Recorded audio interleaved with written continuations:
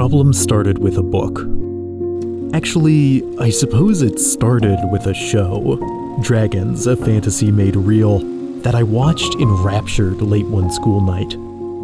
And you could say it made me a little obsessed, not just with dragons, but with the paradox right there in the show's title. If dragons aren't real, the show asked, how does seemingly every culture, no matter how far apart, have legends of the same creature? It's a question that kind of ruined my life.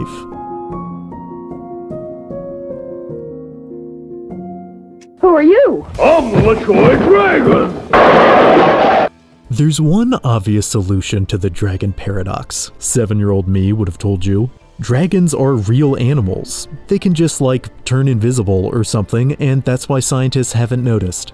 And to be fair to my younger self, the worldwide predominance of the dragon myth is genuinely remarkable. There is a fascinating anthropological mystery we need to unravel here. But young me wasn't here for that. I was going to prove that dragons existed as living, breathing creatures. So I went to a primary source. I had a few dragon books when I was younger, but really I had one dragon book. Dragonology is the text that truly began to slow cook my mind with dragon fever. These pages seem to contain answers for my every burning question. How dragons breathe fire, how they took flight, the consistency of their dung.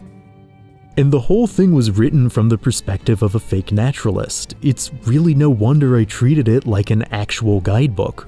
It's really no wonder I became so obsessed. Yet there was a problem. None of my sources were lining up. Books and documentaries disagreed on whether dragons were friendly or aggressive, two-legged or four-legged, a few meters long or a few hundred. Looking directly at global myths and legends only frustrated me further. Everything seemed inconsistent, like these things were made up. But I wasn't ready to give in. Obviously, I reassured myself, there are multiple species of dragon, and different cultures have interacted with different ones. This taxonomy-based explanation for divergences in folklore was the loophole many of my favorite pieces of dragon media employed anyway.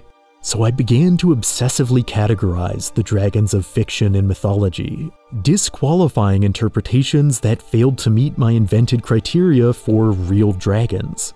If a dragon had hair, not a dragon. If it couldn't fly, not a dragon. If it sang about reading, actually those dragons got a pass. I thought the blue one was cool. Looking back, this full-blown fixation on classification is kind of funny and kind of, I spent a lot of time wandering into imagined realms during this period, researching and looking for dragons, and though I remember being happy, I also remember feeling isolated, and just generally confused about why everyone seemed to interact with the world so differently than I did. And somehow, I thought the solution was to talk about dragons more. I felt that if I could explain the topic well enough, if I could disentangle the taxonomy and solve the paradox, I could, I don't know.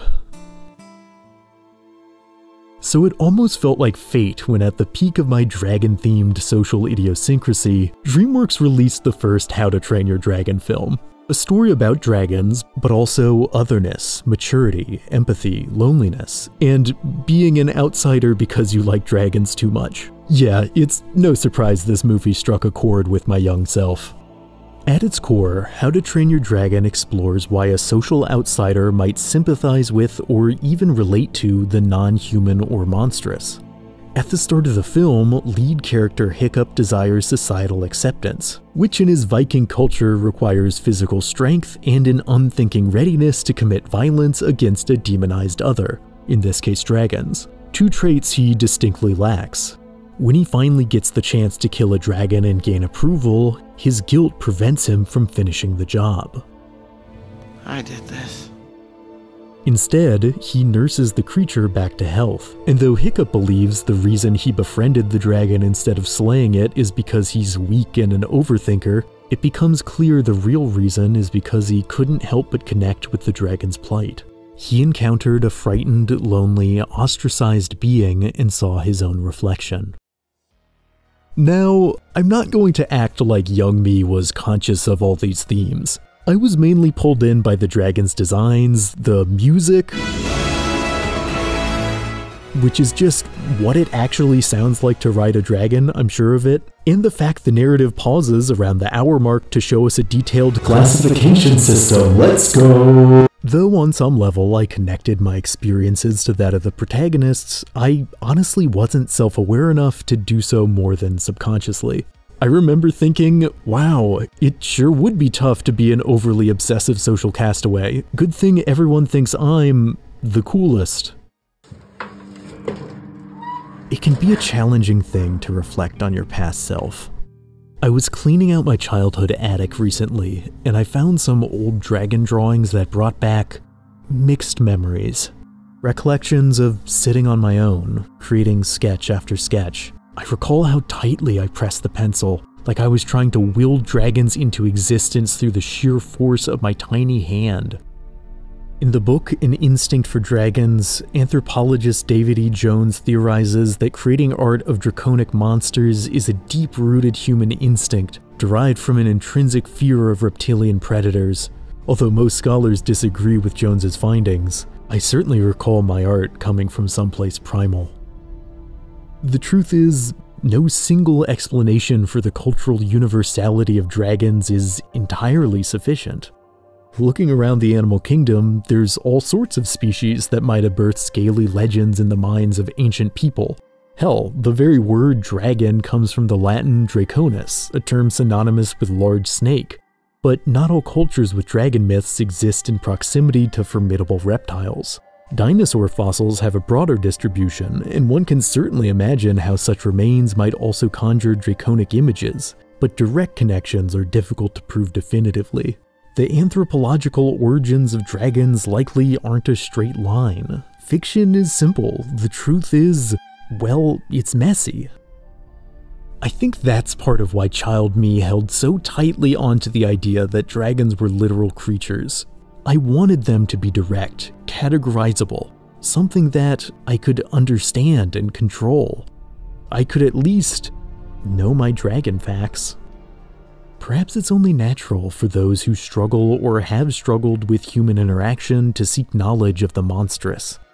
I've been rereading Ryoku Kuri's monster-centric manga Dungeon Meshi now that it's being adapted into an anime, and it's kind of wild how closely parts of it track with my personal experience. Well, in a way.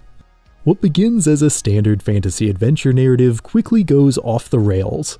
As the protagonist, Laios, an archetypal knight in shining armor, is revealed to be a monster fanatic determined to study and, cook every creature in the dungeon.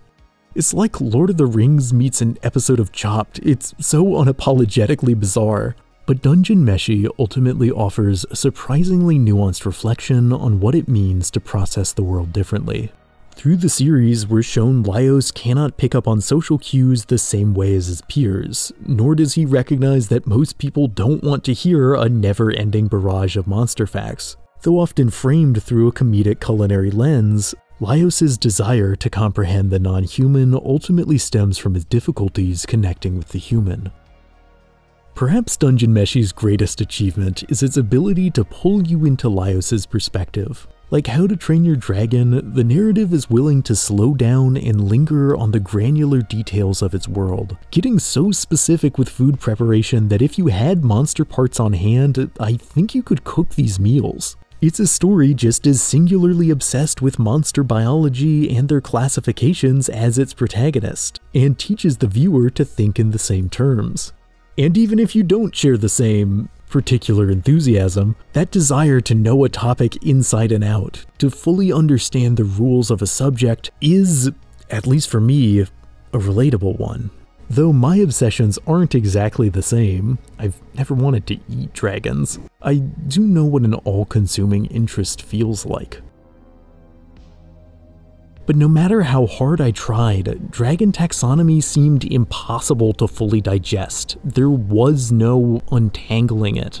The truth I eventually had to face is that the definition of dragons across cultures was looser than my sources had suggested.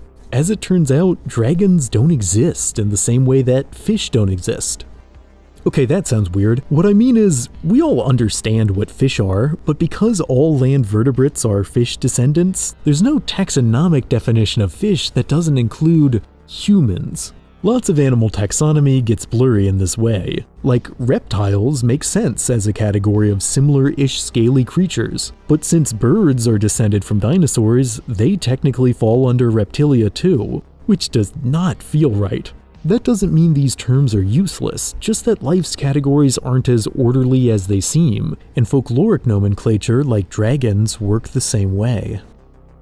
In my attempts to make dragons fit an inflexible structure, I remember following models I'd seen in books, labeling wingless dragons as drakes or legless dragons as worms. But really, all I was doing was applying false rigidity to terms that, in myth, were more fluid. The worst offender was how I called any two-legged dragon a wyvern. And, okay, this is a rant I've been on before, but it's very close to my heart. All over the internet, people still claim that any dragon with 2 legs is automatically a wyvern. In comment sections for Lord of the Rings and Game of Thrones, you will find commenters repeating this like it's doctrine, saying that Tolkien or George R. R. Martin are idiots for giving their dragons 2 legs.